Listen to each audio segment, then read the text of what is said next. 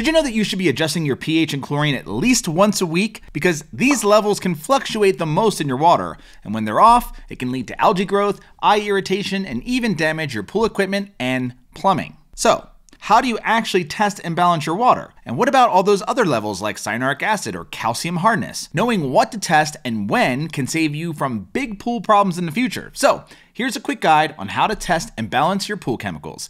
Let's dive in.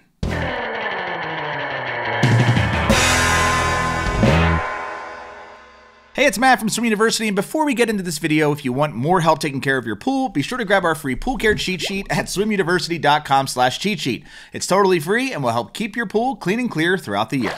Now, before you can balance your chemicals, you'll need to test your water. You can use test strips or you can use a liquid test kit. You can also buy a digital reader if you have trouble reading those colors that are on the strips. Now, test strips are easy to use and they're cheap, making them an easy option for weekly maintenance. Because most test strips measure basics like pH, alkalinity, and chlorine, while specialty test strips measure copper, iron, and salt. Collecting a good water sample from your pool is important for accurate results.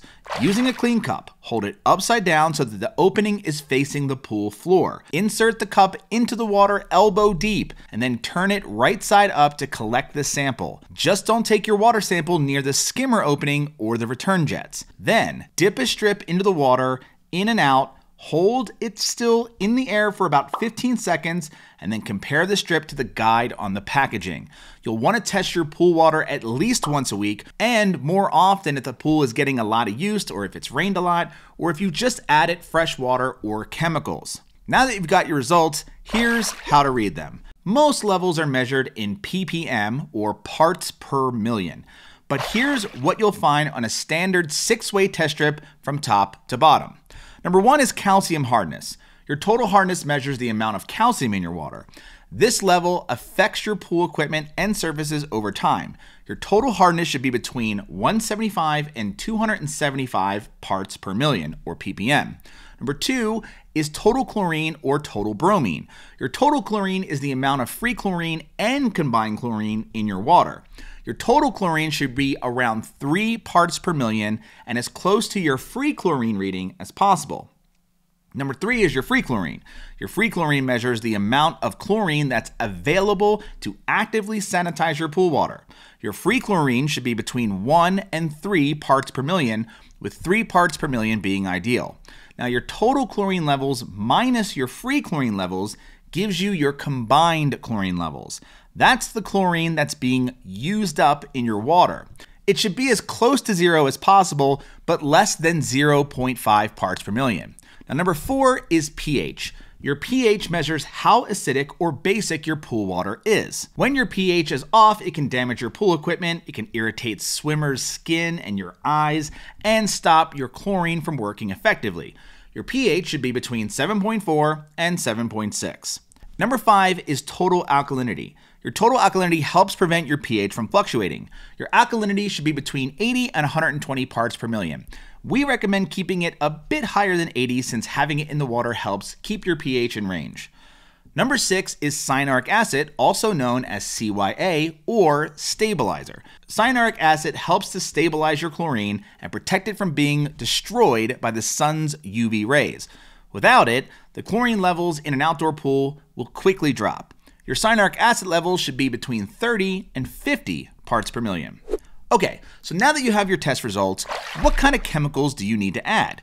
You'll want to have the following chemicals on hand to balance your levels: alkalinity increaser or baking soda, pH increaser or soda ash, pH decreaser or muriatic acid, chlorine like tablets, granules, or liquid chlorine, chlorine stabilizer or pool stabilizer or cyanuric acid or CYA, calcium hardness increaser, pool shock, and depending on your water, you may need to also get a metal sequestrant.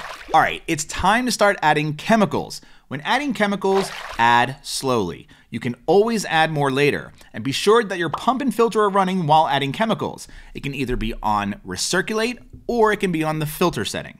Now, be sure to wait at least 20 minutes after adding each chemical to let it circulate and dissipate. And don't mix chemicals together outside of the pool because it can cause toxic gas or even explode.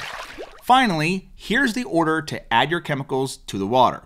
Adding chemicals in the wrong sequence can actually cause issues like cloudy water, and your chemicals may not work as well. So follow this sequence for the best results, and if you're using a metal sequestrant, use this before anything else. First, you want to adjust your total alkalinity.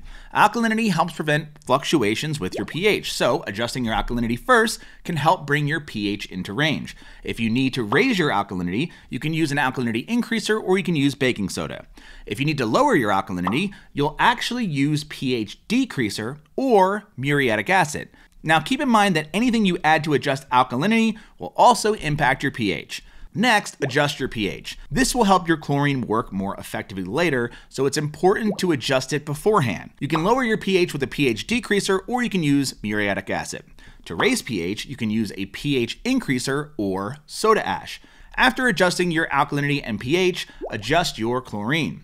Add your chlorine tablets, your granules, or liquid chlorine to the water. And if you have a saltwater pool, make sure that you still have enough salt in the water to keep your chlorine levels in range and your salt generator working. Next, you're going to adjust your cyanuric acid with a chlorine stabilizer if needed.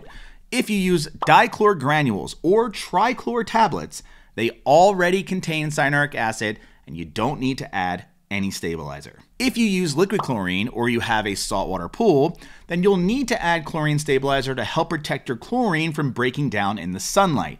But don't worry about adding CYA if your pool isn't in direct sunlight. Finally, you're going to adjust your calcium hardness levels. These do more damage in the long run, like eroding parts in your pool, and if you drain and refill your pool each year, you don't need to worry about these levels. Add calcium hardness increaser if your levels are too low. And if your levels are too high, unfortunately, the only way to bring them down is by partially draining your pool and refilling it with fresh filtered water.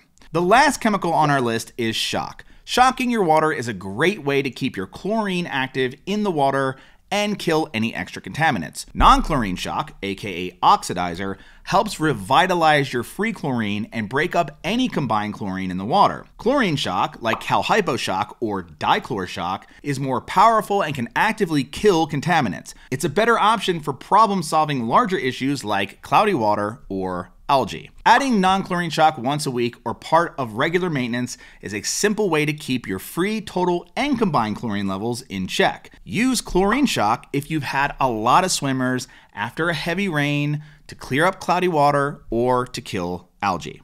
Just be sure to balance your pH before shocking to help your shock work more effectively. And shock can change your chlorine and your pH levels, so be sure to retest your water after shocking. If you need more help with pool care, be sure to grab our free pool care cheat sheet at swimuniversity.com/cheat sheet. And if you found this video helpful, be sure to subscribe and check out our channel for more tutorials. That's it. Thanks again and happy swimming.